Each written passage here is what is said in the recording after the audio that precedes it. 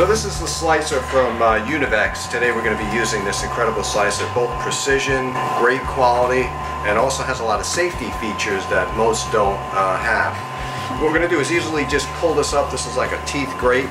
We're going to take our eggplant, put it on top like that, and I like to slice it whole with the skin, probably a number 2.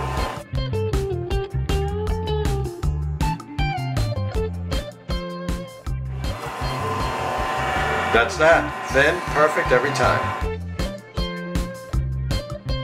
Okay folks, so now we're going to get started on this incredible eggplant dish that we're going to be doing, which is basically an eggplant parmesan.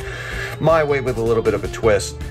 You can see that I like to use the slicer and cut really thin, long slices on the eggplant because I think that that is the way to do this. And we're going to flour egg breadcrumb, but not too much breadcrumb. You know, we don't want more bread than the eggplant.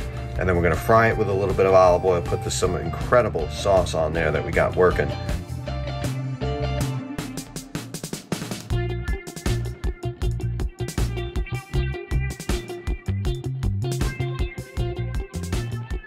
Okay, this is our tomato sauce. We're going on a little more than 2 hours here. You can see chunks of garlic in there.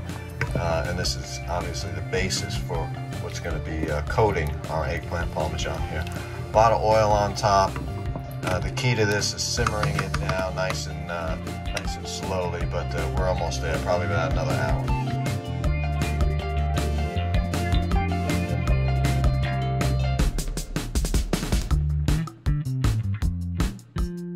Flour, egg, breadcrumbs.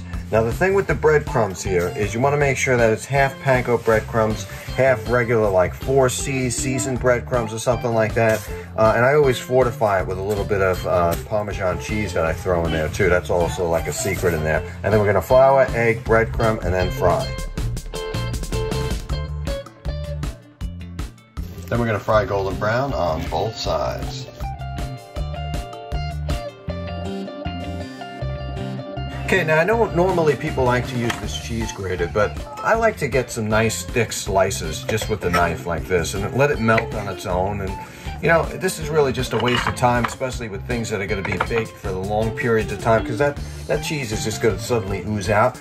Now we're using 2 different kinds of cheeses here. We're using Polio mozzarella, only Polio mozzarella, and then we're using extra sharp cheese. Now you could use any extra sharp cheddar cheese that you like.